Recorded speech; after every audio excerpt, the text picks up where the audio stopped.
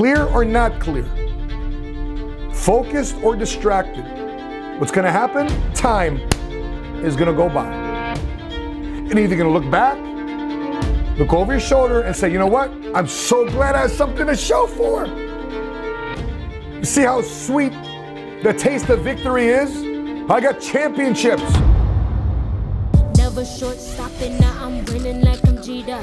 Steady through the rigor, yeah, I'm getting bigger. Was fighting in them trenches, now I'm making 7 figures like. So I often get asked, Matt, if you can go back in time in this journey becoming a first generation cash flow millionaire, what would you change and what would you do different? I found it to be one thing. Had I known about this one thing, I would have taken my time to really wrap my mind around this one key area, because it would have saved me a whole lot of time, money, emotional grief, everything, had I spent more time with this one thing. And once I did get it correct, it made me jump out of bed early in the morning after having a hard time going to sleep at night because I was just so stinking fired up about my day. So, what is this one thing you ask?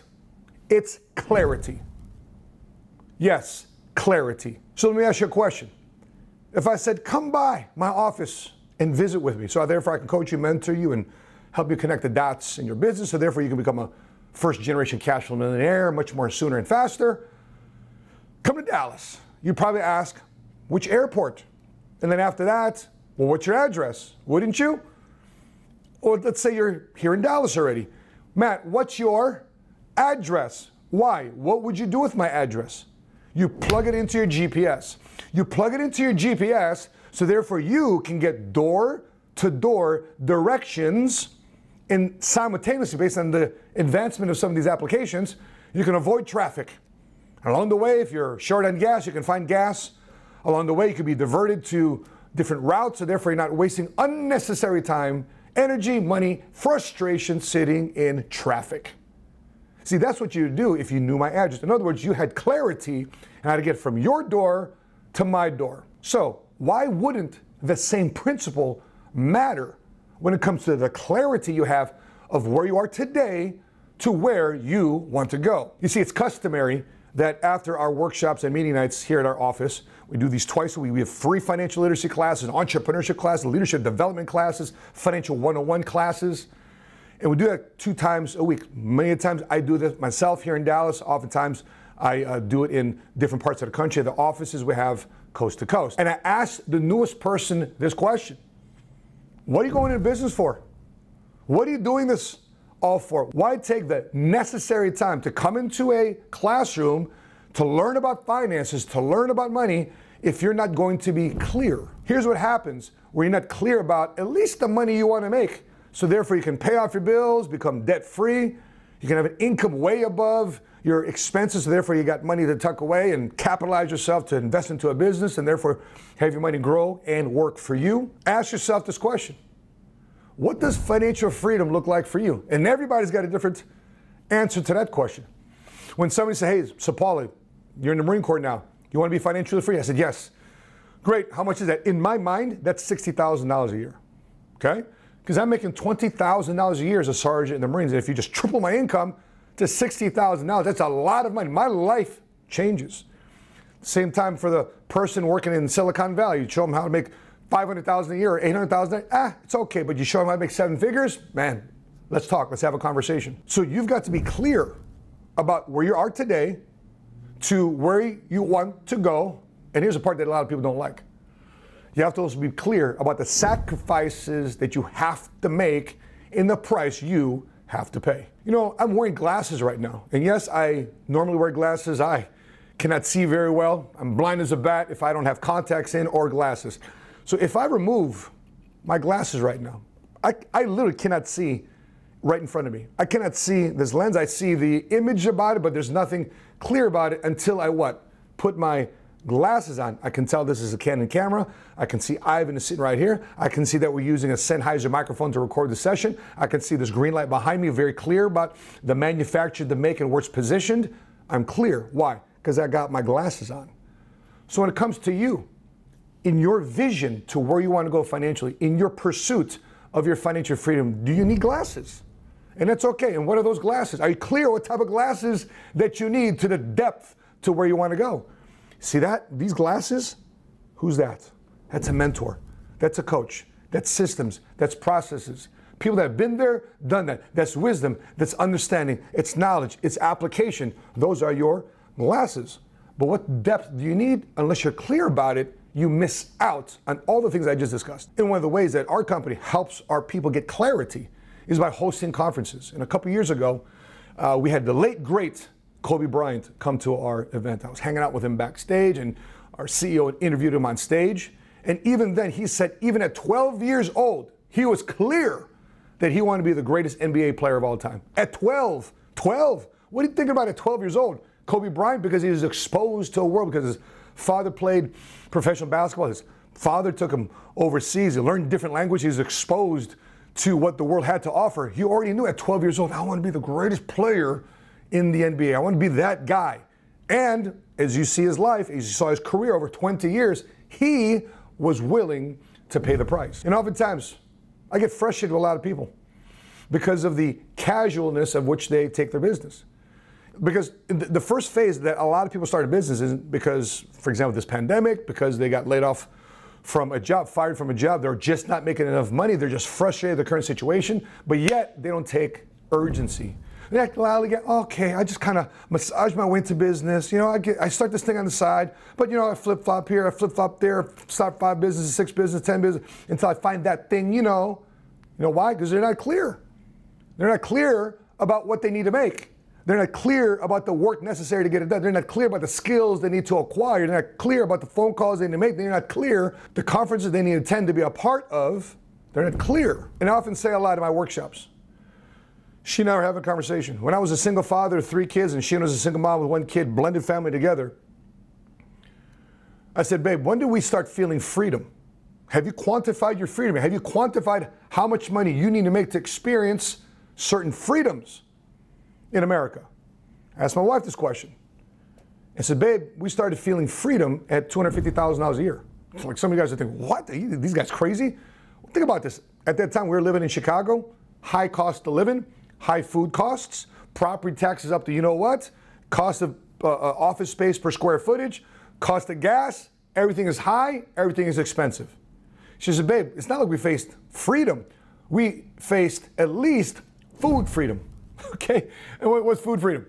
I tell people, listen, have you ever gone to a restaurant and you looked at a menu, right? You sat down and looked over, wow, that looks delicious. You know, you left the left side of the menu, looking at it, wow, that's delicious. You keep going down the menu, wow, that looks even better. Wow, the things at the bottom, they look really good.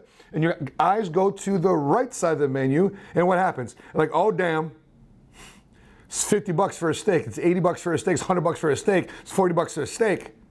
And what happens? Your eyes go up. Instead of going back to the left, your eyes go back up the menu.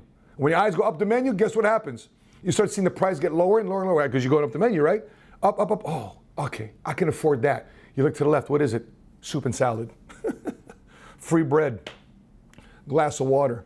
See, that's not freedom, man. That's called limitations. And what my wife has explained to me is, babe, we could walk into any restaurant. We can go to Whole Foods. We can get the best foods for our family, for our children. Get the right prescriptions if our doctor needs us to take some medication if need be. Get the right organic type of ingredients into our body, so therefore our bodies start processing better foods, so our nutrition is a lot higher. And we experience that type of food freedom at $250. Now, it might be different for you in Arkansas. It might be different for you in other parts of the world. It might be different for you in Vermont. It might be different for you in Ohio. But $250 in terms of income necessary to have food freedom was $250. Now, we started experiencing a little bit of family freedom, earning $500,000 or more. Why? One side of the family got retired. Next thing you know, another side of the family got retired. We can provide some financial assistance to the people we love and care about. You go to this program, you want this private education, you want this private class, you want this coach. Remember my son at 7, 8 years old, had a private coach. He was coaching college students, D1 college students, but we hired him as a private coach for our son to experience how to play the game of basketball and learn the fundamentals the right way. Because when I was coming up in sports, I wasn't shown the fundamentals from get-go. I didn't have that person early on in my career to show me how to dribble or pass or block or tackle or even throw a ball straight. So I'm glad that we had access to a coach that can teach and coach my son how to do it right the first time. Because if you want to do things fast, guess what? You do things right the first time. And next thing you know, we started progressing. $750,000 a year, $1 million a year, and just what started to happen. You got invited to a lot of weird parties. You get invited to these political action committees, dinners at somebody's houses for $1,000, $2,000, $5,000 a plate, $10,000 a plate. A lot of access to other people who are policy makers and influencers that can help make your community even more free and more enjoyable for you to live in. So with that being said, what tier do you want to live in? You want to live in a $100,000 tier, $250,000 tier, $500,000 income level, or what I just described to you earlier, 7 figures, where you're helping a lot of people, you're traveling all over the world, you're paying your taxes, you're saving a lot for retirement, you're not dependent on anybody. Life changes a lot when you started making 7 figures. And by the way, if I can make 7 figures, and a lot of my colleagues can make 7 figures, my friend, we just did a podcast this weekend with a friend of ours, my partner in LA, George Pelayo. He's making 7 figures, half Cuban, half Puerto Rican, started business when he was 18 years old as a server at Red Lobster. Today he's a 7-figure income earner. Friend Rodolfo and Ceci Vargas, immigrants from El Salvador, was in loss prevention. In other words, security guard. He's 5'5", 5'6". He says on a good day. And he went into business, went into entrepreneurship in this wonderful industry that we're a part of. And next thing you know, boom, 7-figure income earner. Our friends Jose and Marlene Gaitan, he used to do corporate collections. She used to do real estate. Never made $1 million in real estate. Never made $1 million doing corporate collections. But boom, they get involved with the system and a process. They make a decision. They get clear. And guess what starts to happen? Boom, 7-figure income. So if it can happen to us, it can happen to you. See, one of the things that I realized is I was so caught up in my 20s. I'm gonna do it my way. I'm gonna do it. I know everybody. I remember when 30, 40-year-old guys would approach me and they tried to tell me how to do my thing. And right away, I'd reject them. I'm like, no, I got it. I got it, old dude. I got it figured out. Do you know why? Do you know why I did that? Because I just didn't like the way they approached me.